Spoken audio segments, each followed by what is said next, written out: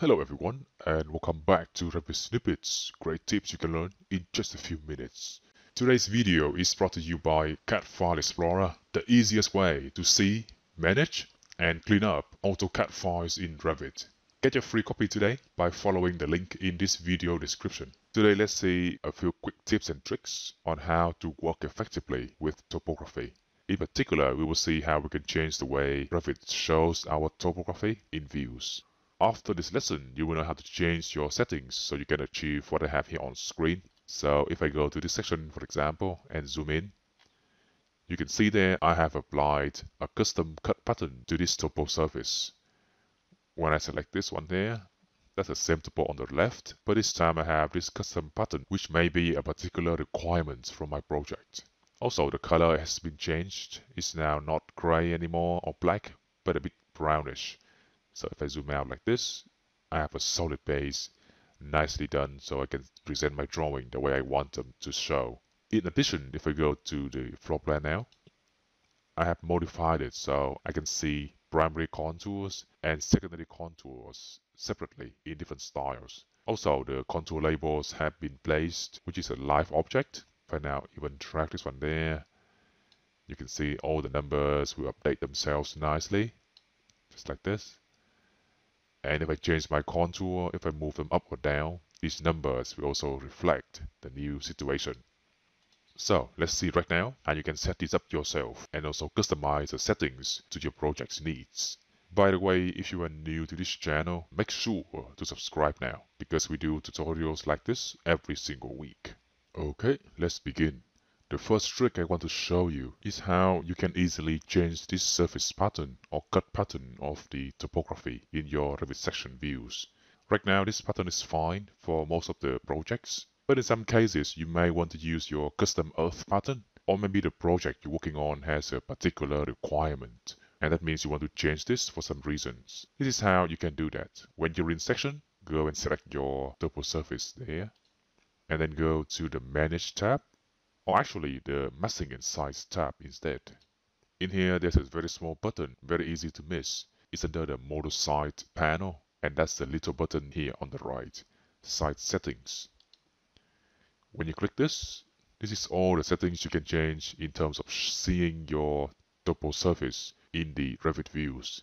One of the settings here is obviously the material of the topography, and that's what you see there. At the moment, the material is earth, but let's say you want to change it so you can modify the surface or the cut pattern. Just go to this little button here at the end. And as you can see, by going there, you will be taken to the material editor.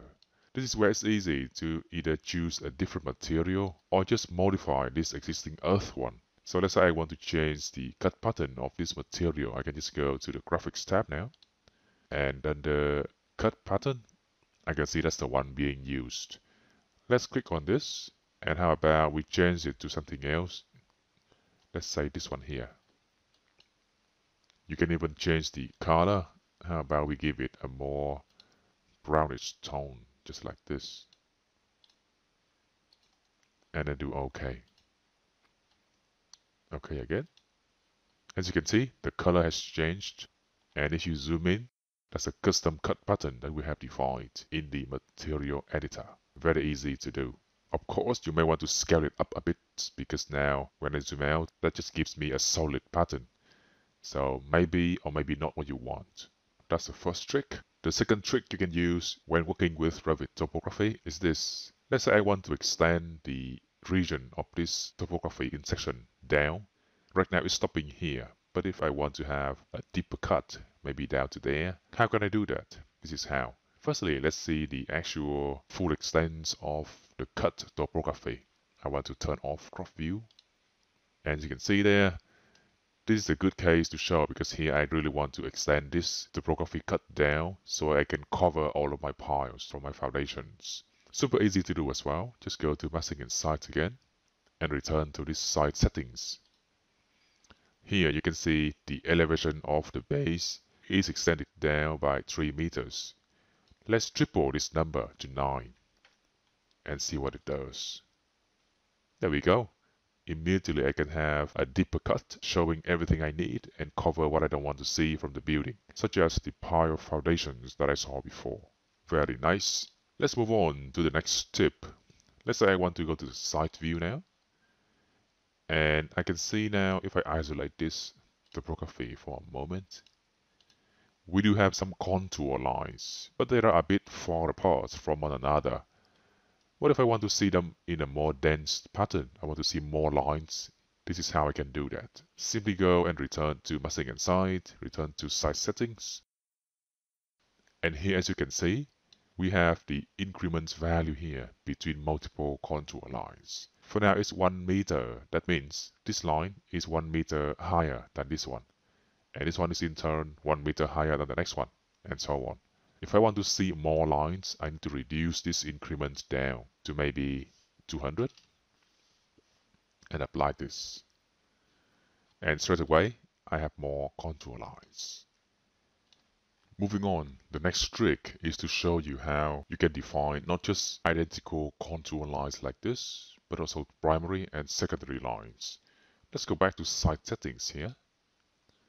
As you can see, the spacing we have defined is now between secondary contours. Let's say I want to have maybe a primary contour line every 1 meter. I can do so by inserting a new line here. Set this to either 1 meter or something else that I want. And then say this should be between primary contours. The range should be multiple values. And now let's see how it looks like. Well, nothing changed because I forgot one thing actually. Let's go back here. We also need to set the start and stop values for those contours. This one here, for example, the default one, it runs from 0 to the elevation of, I think, 1000 meters there. So if for nothing else, we should copy the same value to the below box and apply this.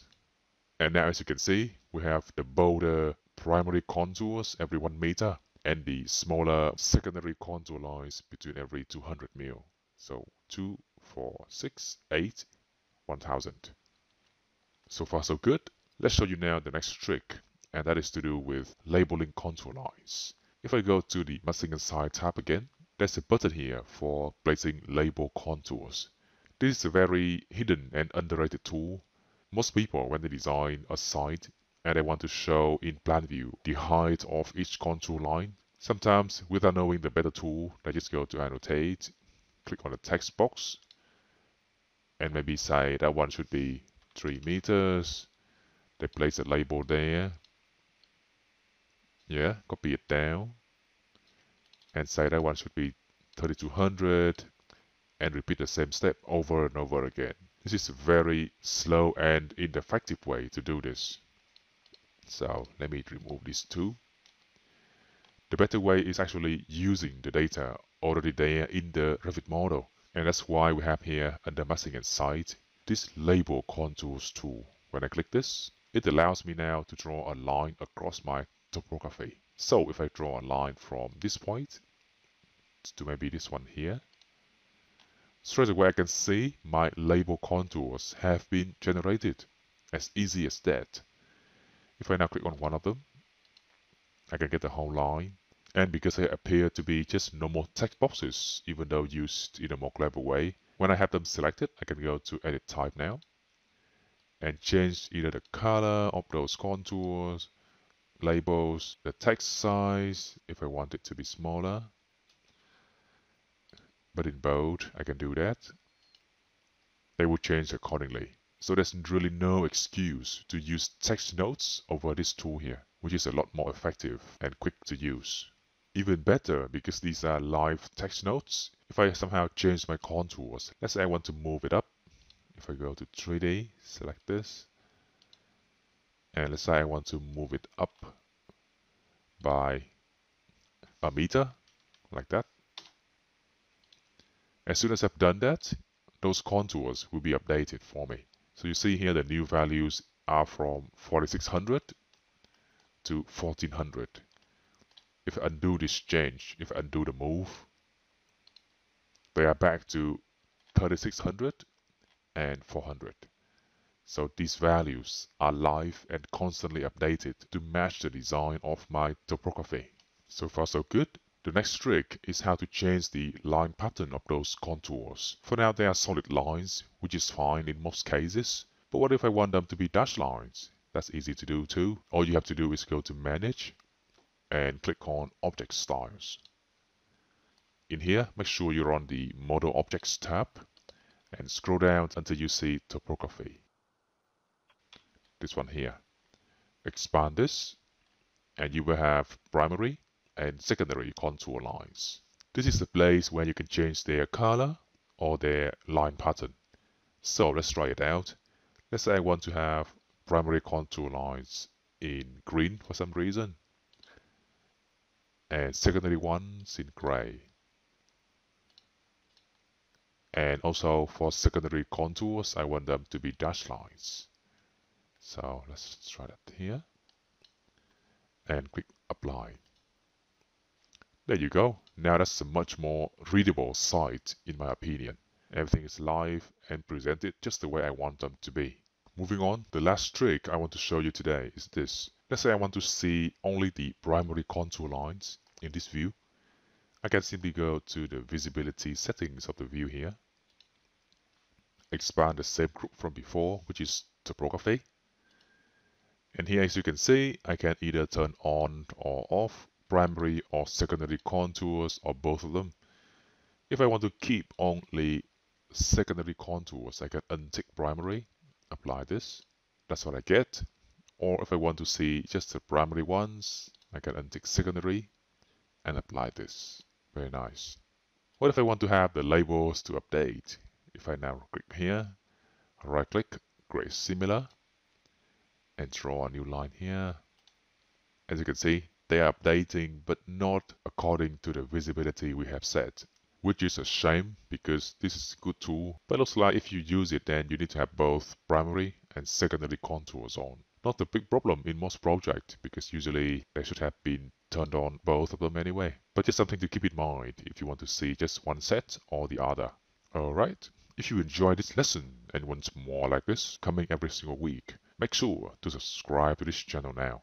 For now, enjoy mastering Revit with RV Boost, and I'll see you in the next lesson.